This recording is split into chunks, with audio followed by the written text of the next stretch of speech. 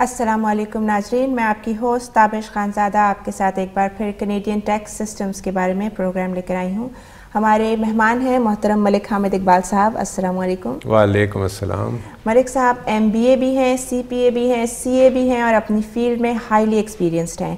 ان کا تعلق M&N associates سے ہے، تو پروگرام شروع کرنے سے پہلے آئیے ہم M&N ایسوسیٹس کے بارے میں کچھ جانتے ہیں۔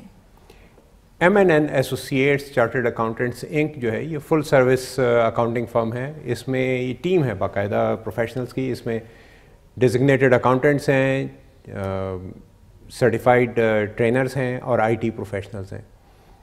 جب یہ پروگرام شروع کر رہے تھے ای آواز کے ساتھ مل کر ہم، تو آئیڈیا یہ تھا کہ کیا چیز ایسی پرووائڈ کریں جو ہماری کمیونٹی کو اس کی ضرورت ہو، اور اب ٹیکسز آ رہے ہیں، بالکل ٹیکس سیزن شروع ہونے والا ہے، تو اس سلسلے میں ہم نے یہ سوچا کہ ہم ٹیکس پر انفارمیشن پرووائڈ کریں اور گائیڈ لائن اپنی کمیونٹی کو دیں، ناظرین کو دیں، تاکہ وہ ایک ایجوکیٹڈ ڈیسیجن لے سکیں جب وہ اپنا ٹیکس ریٹرن فائل کرتے ہیں۔ جی، اس میں ایک چیز میں بتاتا چلوں کہ ہر سچویشن مختلف ہوتی ہے، ہر رول کو اپلائی کرنا بھی اس کی ٹیکنیکلٹیز کے حساب سے ہونا چاہیے۔ بالکل۔ تو اسمال بزنسز، ہر اسمال بزنس مختلف ہے، سیلف امپلائڈ لوگ جو ہیں ان کی سچویشن مختلف ہوتی ہے، تو ہر آدمی، ایک آدمی دوسرے آدمی سے مختلف ہوتا ہے۔ تو جب بھی ہمارے ناظرین ان رولز کو اپلائی کریں اپنی لائف میں، اپنے ٹیکس ریٹرن فائل کرتے وقت، تو اپنے کنسلٹنٹ سے ضرور ڈسکس کر لیں یا پھر ہمیں کال کر لیں۔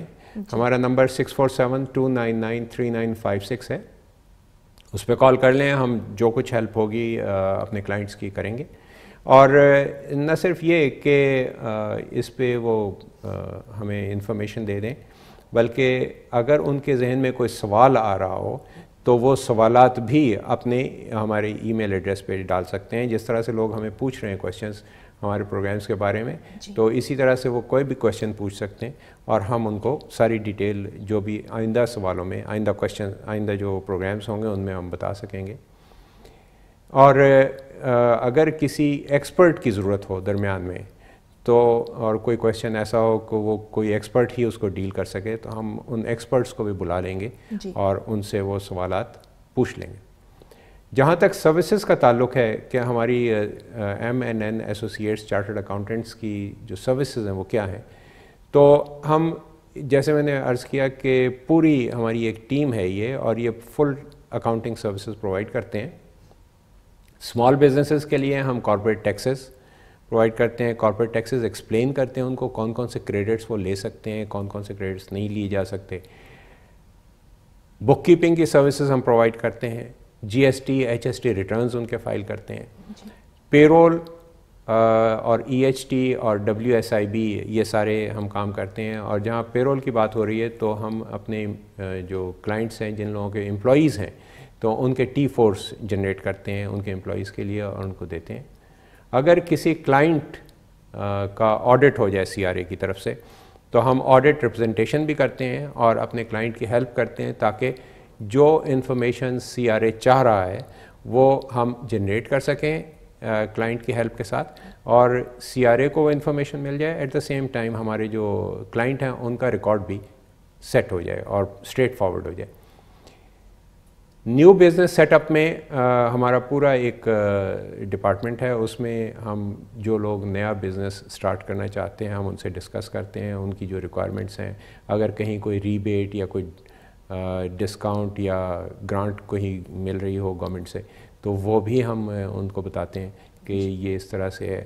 بینک لونز وغیرہ لینے ہوتے ہیں اس میں ہیلپ کرتے ہیں، بزنس پلانز بنانے ہوتے ہیں وہ سارا ہم ہیلپ کرتے ہیں، اور CRA سے HST نمبر لینا، پے رول کے نمبر لینا، یہ سارا بھی ہم سارا ان کو پرووائڈ کرتے ہیں۔ اس کے علاوہ جو ہم کرتے ہیں کہ ان کو کون کون سے ڈاکومنٹس، کون کون سی چیزیں مینٹین کرنی ہے تاکہ آئندہ اگر CRA پوچھنا چاہے کچھ تو وہ ہم بتا سکیں، تو وہ ان کے پاس موجود ہوں تاکہ کوئی ہکپ درمیان میں نہ آئے، تو وہ بھی ہم ان کی ہیلپ کرتے ہیں۔ ایک چیز اور جو اب ریسنٹلی ہمارے پاس آ رہی ہے وہ یہ کہ ہمارے کچھ کلائنٹس جو ہیں وہ یہ چاہتے ہیں کہ ہم ان کو ڈیزگنیٹڈ کنٹرولر یا CFO پرووائڈ کریں پارٹ ٹائم بیسس پہ، 2 دن، بعض اوقات ایسا ہوتا ہے کہ 2 دن ہفتے میں، 3 دن ہفتے میں، اس طرح سے لوگ لیتے ہیں. اور بعض اوقات یہ بھی ہوتا ہے کہ پرماننٹلی ان کو ایک نیا امپلائی چاہیے ہوتا ہے، تو اس میں بھی ہم ہیلپ کرتے ہیں. ہمارے ڈیزگنیٹڈ اکاؤنٹنٹس جو ہیں وہ 2 دن 3 دن کے لیے وہاں جا کر کام کرتے ہیں، جس طرح بھی ان کی ریکوائرمنٹ ہو. اور نئے اگر چاہیے ہوتے ہیں تو ہم مارکیٹ سے پتہ کر کے ان کو ہم پرووائڈ کرتے ہیں. تو اس طرح سے ہم جو یہ سروسز ہیں ہماری جو ہم پرووائڈ کرتے ہیں. آگے جو ہم نے آج ڈسکس کرنا ہے اس پہ میں بتانا چاہوں گا کہ موونگ ایکسپینسز آج ہم نے ڈسکس کرنا ہے. موونگ ایکسپینسز اگر صحیح طرح سے ہر چیز کا ریکارڈ رکھا جائے تو ایک بڑا چنک ہوتا ہے، ایک بڑی ایکسپینسز ہیں جو ہم کلیم کر سکتے ہیں اور ہمارا ٹیکس جو ہے ٹیکس لائبلٹی کم ہو سکتی ہے. تو اس کو ہم نے دیکھنا ہوتا ہے کہ کون کون سے ہم ایکسپینسز جو ہیں وہ کلیم کر سکتے ہیں. تو اس کے لیے لیکن کلیم کرنے کے لیے کچھ گورنمنٹ کی کنڈیشنز ہیں جس کو ہمیں میٹ کرنا پڑتا ہے. تو ان کنڈیشنز کو میں ڈسکس کرتا ہوں. ایک تو یہ کہ پہلے اگر ایک آدمی ایک جگہ کام کر رہا ہے اور اس کو نیا جاب مل رہا ہے دوسری جگہ، تو وہ موو کر رہا ہے، تو نئے جاب کے سلسلے میں اگر موونگ ہے تو اس میں بھی جو ایکسپینسز لگیں گے وہ کلیم کیے جا سکتے ہیں. اور اگر نیا بزنس کھولنے کے لیے ہے تو وہ بھی. پوسٹ سیکنڈری ایجوکیشن جو ہے، سیکنڈری ایجوکیشن، اس کے لیے بھی ہے کہ اگر کوئی آدمی موو کر رہا ہے اپنی ایجوکیشن کے لیے تو وہ بھی چارجز وہ کلیم کر سکتا ہے. ایکسپینسز تو ہو جاتے ہیں، یہ کنڈیشنز ہیں کہ ان کے لیے کلیم کیا جا سکتا ہے. ایسے کسی نے اپنا ایک ریسورٹ خرید لیا ہے وہ گھومنے پھرنے کے لیے، وہ نہیں. تو لیکن اس کے لیے ضرور کلیم کیا جا سکتا ہے، لیکن اس کے ساتھ کچھ کنڈیشنز اور بھی ہیں. اگر میں آپ سے اجازت ہو تو ہم تھوڑی سی بریک لے لیں اور پھر انشاءاللہ ہم کنڈیشنز اس کے بعد ڈسکس کریں. کچھ سوالات بھی ہیں، ہم وہ بھی پھر انشاءاللہ اس کے ساتھ ساتھ لیں گے. جی بالکل. شکریہ. ناظرین، پھر بریک کے بعد آپ سے ملتے ہیں تھوڑی سی دیر میں.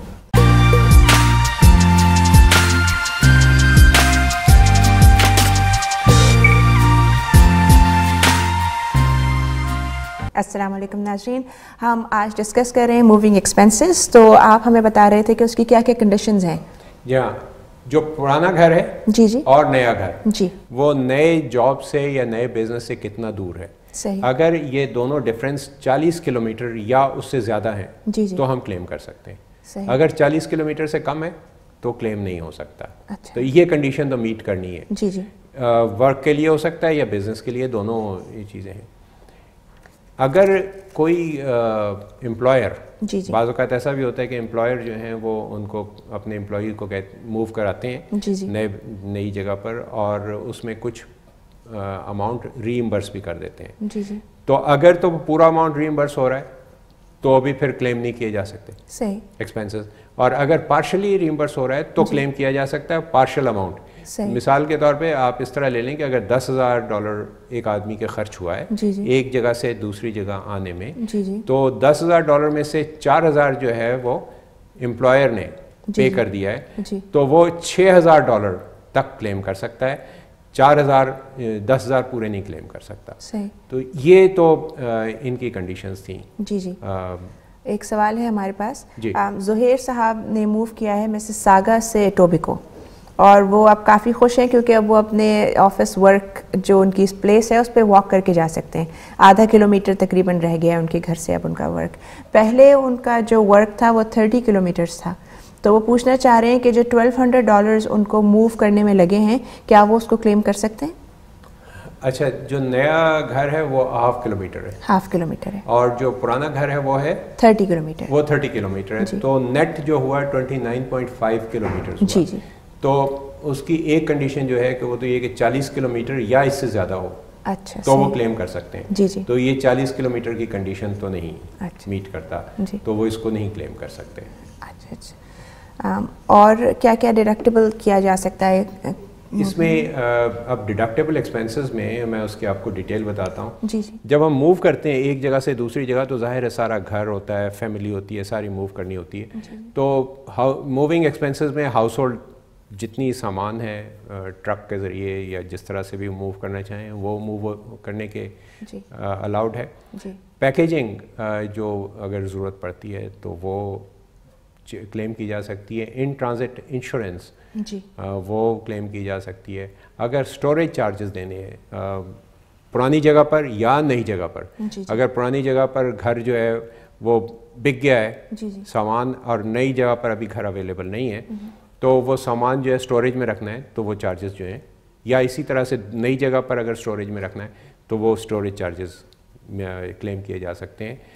ٹرانسپورٹیشن کاسٹ فیملی کی جو ہے وہ بھی کلیم کی جا سکتی ہے. آپ ایک جگہ سے دوسری جگہ جاتے ہیں تو ٹرانسپورٹیشن چارجز جو ہیں فیملی کے وہ کلیم کیے جا سکتے ہیں. اور اگر درمیان میں راستہ لمبا ہے اور راستے میں کہیں پر رات گزارنی ہے موٹل وغیرہ میں, تو وہ چارجز وغیرہ بھی ہوٹل میں چارجز, کھانے کے چارجز وہ سارے کے سارے کلیم کیے جا سکتے ہیں. ٹیمپریری لاجنگ اگر کرنی ہو کہ یہاں گھر بک گیا ہے لیکن یہ کہ فیملی ابھی یہاں ہے کیونکہ وہاں گھر اویلیبل نہیں ہے, یا وہاں پہنچ گئے ہیں اور وہ گھر ابھی اویلیبل نہیں ہے تو ہوٹل میں ٹھہرنا پڑتا ہے, تو آئدر وے یہاں پر یا وہاں پر میکسیمم سی آر اے الاؤ کرتی ہے 15 دن. اس میں لاجنگ, فوڈ, یہ سارا ایکسپینسز جو ہیں وہ سارے الاؤڈ ہیں کہ وہ سارے آپ ڈیڈکٹ کر سکتے ہیں. سیلنگ کاسٹ جو ہوتی ہے نئے گھر کی وہ جو ہے وہ بھی سیلنگ کاسٹ پرانے گھر کی وہ کلیم کی جا سکتی ہے. اس میں کمیشن ہو جاتا ہے, لیگل فی ہو جاتی ہے, ایڈورٹائزنگ اگر کرنی پڑے تو وہ بھی کی جا سکتی ہے. اور اگر جہاں پرانا گھر تھا وہ کرائے پر تھا, لیز پر تھا, اور اب گھر چھوڑنا ہے تو لیزنگ کینسلیشن چارجز بھی بعض لوگ لیتے ہیں, تو وہ لیزنگ کینسلیشن چارجز جو ہیں وہ بھی کلیم کیے جا سکتے ہیں. لیگل کاسٹ گھر نیا خریدنے کی وہ چارج کی جا سکتی ہے. تو یہ ساری چیزیں تو چارج کی جا سکتی ہیں. اس کے علاوہ بھی اگر انسیڈنٹل چارجز ہیں کچھ تو وہ چارج کیے جا سکتے ہیں. اس کے لیے فردر وہ ہمیں فون کر کے, جو ناظرین ہیں اگر کوئی اس طرح سے ہو تو فون کر کے ہم سے پوچھ سکتے ہیں اور کہ کیا کیا چیزیں ہیں جو نہیں چارج کی جا سکتی ہیں یا چارج کی جا سکتی ہیں. اسی طرح اس میں آ جاتا ہے کہ یہ سارے ایکسپینسز تو ہیں جو ہم نے کلیم کر سکتے ہیں, لیکن کون سے ایکسپینسز ہیں جو نہیں کلیم کر سکتے. اس کی مثال یہ ہے کہ آپ نے پرانا گھر جو ہے کسی نے بیچا ہے اور لیکن بیچنے کے لیے اس کو ذرا اپ گریڈ کرنا پڑا, اس نے کچھ چیزیں نئی بنائیں, ونڈوز چینج کیں یا فرش کو صحیح کیا, تو اپ گریڈنگ چارجز پرانے گھر کی وہ کلیم نہیں کیے جا سکتے. اس سے کوئی تعلق نہیں ہے کہ وہ کلیم کر سکے. مارگیج انشورنس جو ہوتی ہے اس کو کلیم نہیں کیا جا سکتا. موونگ ایکسپینسز جو ہیں, ایک اور کنڈیشن ہے کہ موونگ ایکسپینسز جو نئی جگہ پر جا کے, اگر فرض کریں کسی کے موونگ ایکسپینسز $10,000 ہیں, وہ نئی جگہ جاتا ہے تو جہاں جو کچھ اس نے ارن کیا ہے نئی جگہ سے, موونگ ایکسپینسز اس حد تک کلیم کر سکتا ہے. اس کو ہم چھوٹی سی مثال لے کر بتاتے ہیں کہ ایک صاحب ہیں, انہوں نے ایک جگہ سے دوسری جگہ موو کیا اور فرض کریں کہ دسمبر کے مہینے میں موو کیا. ٹوٹل ایکسپینسز ان کے $10,000 لگے ایکسپینسز موونگ کے, اور موو کرنے کے بعد انہوں نے جہاں جب جاب جوائن کیا تو وہ 1 مہینے کا جاب تھا, ابھی 1 مہینہ ہوا ہے, تو 1 مہینے میں ان کو فرض کریں 5,000 وہاں سے آمدنی یا 4,000 آمدنی ہوئی. 4,000 آمدنی, اب ان کے ایکسپینسز تو 10,000 تھے, آمدنی ان کو 4,000 ہوئی ہے, تو وہ 10,000 میں سے 4,000 جو ہے وہ کلیم کر سکتے ہیں اس ریٹرن میں, اور باقی جو 6,000 ہیں وہ اگلے اس کے اندر ریٹرن میں کلیم کر سکتے ہیں. تو ہوگا یہ کہ کچھ حصہ جو کلیم نہیں ہوا وہ اگلے سال کلیم ہو جائے گا.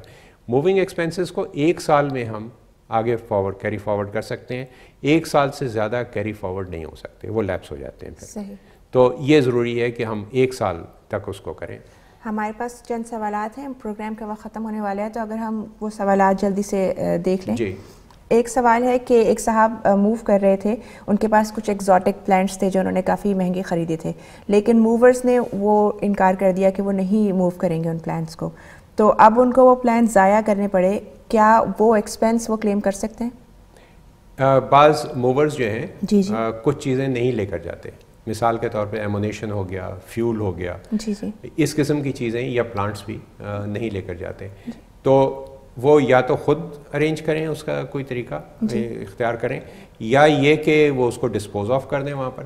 لیکن اگر وہ ویسٹ ہو گئے تو اس کو کلیم نہیں کیا جا سکتا. اچھا, ایک اور صاحب ہیں, انہوں نے وینکوور سے موو کیا ہے آنٹیریو اپنی فیملی کے ساتھ. وہ کہہ رہے ہیں کہ انہوں نے اپنا سامان اور اپنی گاڑی شپ کروا دی, لیکن وہ خود اپنی فیملی کے ساتھ فلائٹ لے کر آئے ہیں. تو کیا وہ شپمنٹ چارجز اور فلائٹ کے ٹکٹس دونوں چیزیں کلیم کر سکتے ہیں؟ جی ہاں بالکل, دونوں چیزیں کلیم کر سکتے ہیں. نہ صرف یہ کہ فلائٹ اور شپنگ چارجز, بلکہ اگر انہوں نے لیز بریک کی ہے تو اس کے چارجز بھی, گاڑی کا رجسٹریشن ان کو کرانا پڑا وہ بھی, یہ ساری چیزیں کلیم کی جا سکتی ہیں. بہت شکریہ ملک صاحب.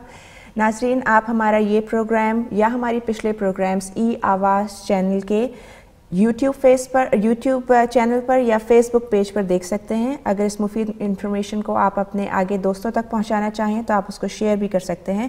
مجھے امید ہے کہ آج کے پروگرام سے آپ نے بہت کچھ لرن کیا ہوگا. انشاءاللہ اگلے ہفتے ہم نئے پروگرام کے ساتھ آئیں گے جو کہ انویسٹمنٹ انکم کے بارے میں ہے. تو دیکھنا ضرور, آپ نے دیکھنا ہے, بھولیے گا مت. بہت شکریہ ملک صاحب. انشاءاللہ اگلے ہفتے ملاقات ہوتی ہے. السلام علیکم.